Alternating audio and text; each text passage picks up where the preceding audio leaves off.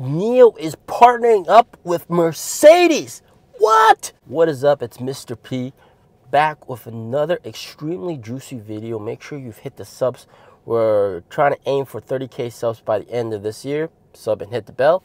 So this photo is of NIO CEO William Lee right there, and also Mercedes CEO Ola Kalinius right here in the red circle.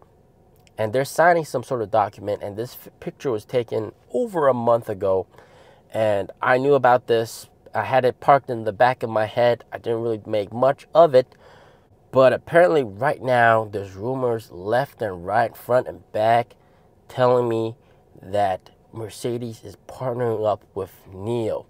And what is this whole thing about? What is the partnership all about? We're going to talk about it all in this video.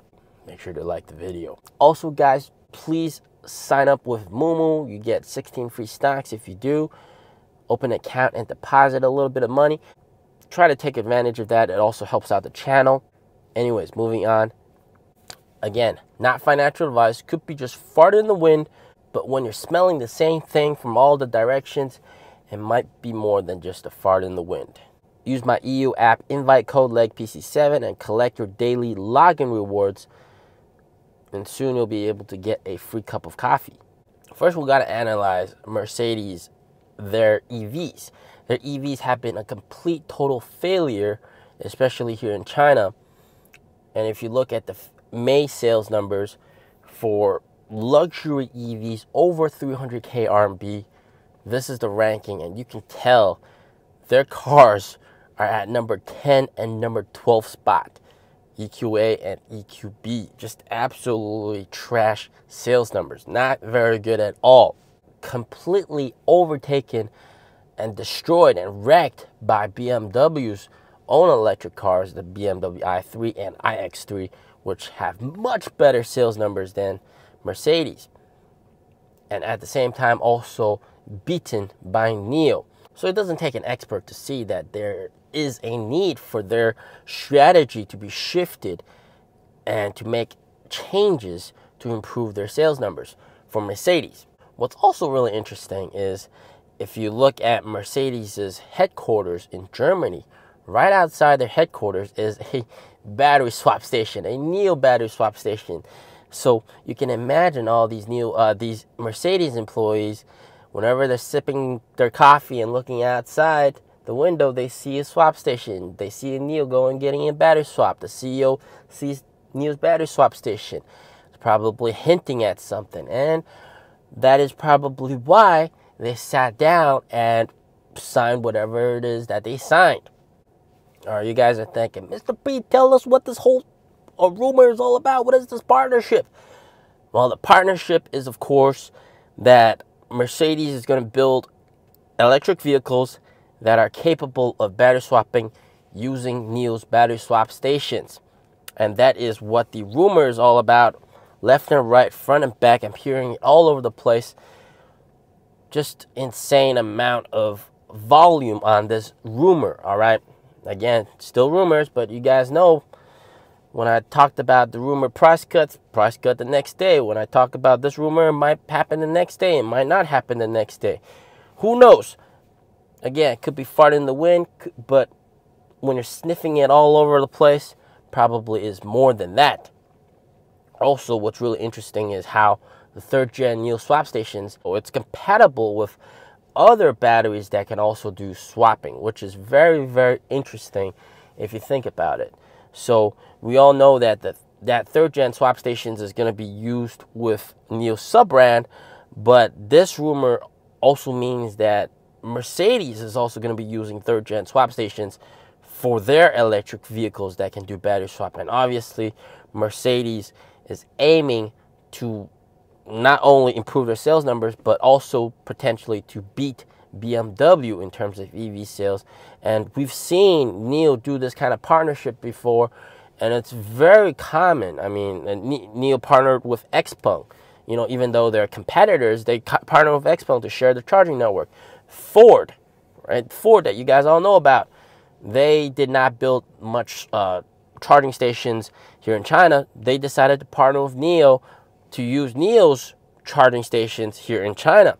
and even Ford CEO said NIO is a company that they really look up to.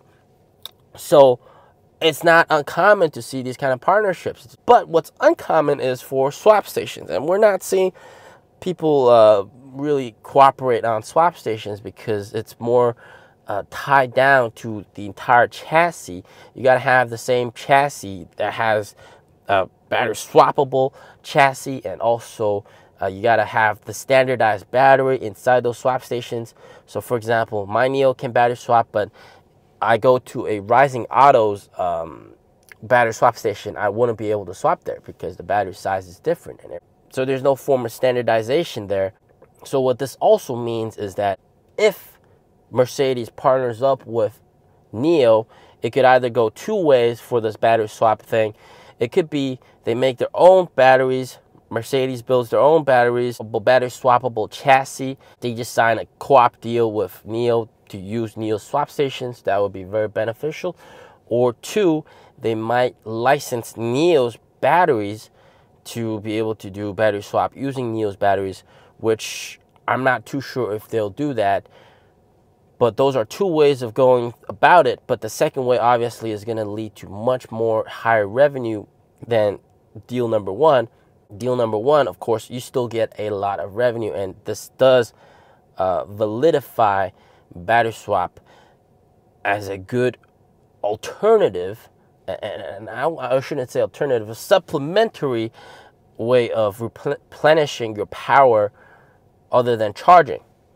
I think the real attraction with battery swap stations is the fact not only that you can swap so fast, but also the fact that it's upgradable.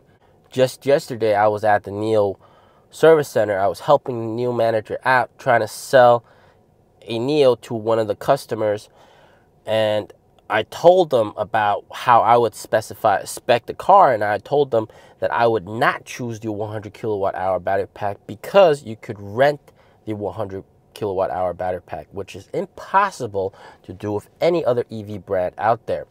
So that is also a point of very interesting pro that Mercedes might actually want as well, because they could lower the price down a lot and then also be able to swap into a high capacity battery, and that would really help Mercedes's ecosystem as well and offer more options, right? Offer more options for their customers. And also another rumor, and this is rumor number two, and this is kind of tied down to this rumor as well, is how NIO currently is building another factory in Portugal, and that is supposed to be even more technologically advanced than factory number two here in Hefei, which factory number two produces the ES6 and the ET5, and the one in Portugal is supposed to be even more advanced. And the rumor also hints at Mercedes possibly also utilizing that factory for vehicle production, which is very interesting to think about. And I think this might be stretching it a bit too far, but we'll have to wait and see. This is in fact just a rumor, could potentially turn out to be true. We don't know yet. What does this all mean for battery swap and NIO shareholders? We all know that recently NIO did that price cut, and they took free battery swap and separated that from the price of the car. So the price of the car got cheaper, and if you want free battery swap, you got to pay for it. And what's really interesting that I didn't talk about in my previous videos is that this is potentially coming to an end at the end of July. This is going to be gone, and this optional package is going to be gone. So what's going to end up happening is all the NIOs are reduced down in price by 30,000, and there's no free battery swap, and you can't even pay the 30,000 RMB extra for free battery swap for life.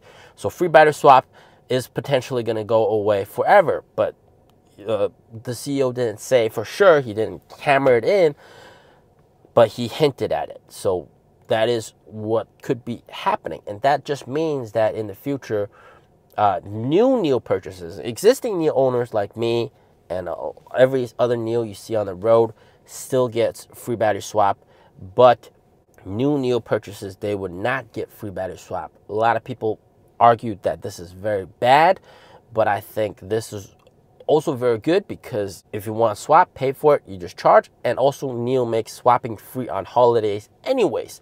So it's a good balance, in my opinion. And then with the addition of Mercedes into the mix, those guys are also going to pay for battery swap. And one thing you got to note about the battery swap fee structure right now, it's very different from before. Before, if you run out of free swaps and you got to go for a swap, the payment structure is like this. There's a charge per kilowatt hour, and then there's a service charge per kilowatt hour.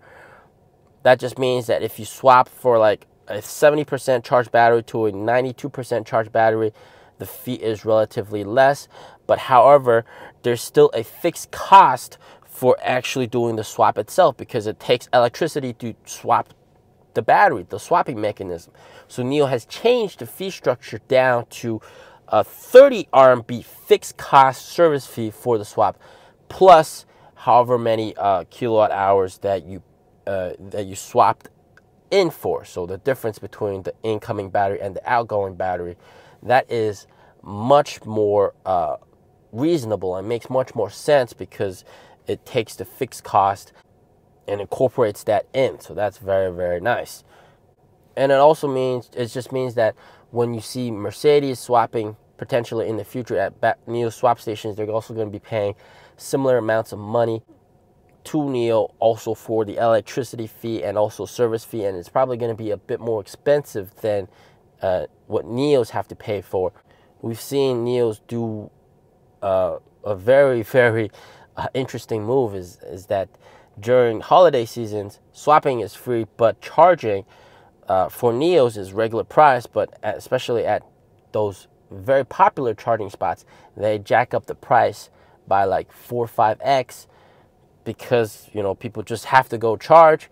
You got no other option, so they can jack up the price and people still have to charge. It's kind of evil, but they gotta make some money back. So we can expect something similar, is that the pricing for battery swap for Mercedes is probably going to be a bit more expensive than NIO's. So even if you want to choose between Mercedes's battery swappable vehicle EV that uses battery swaps, NIO's battery swap stations, or NIO's own battery swappable EV, well, there might also be a swapping fee difference between the two. So that's also something that the sales reps might also argue that, hey, those can also swap at NIO swap stations, but it's going to be more expensive for you overall.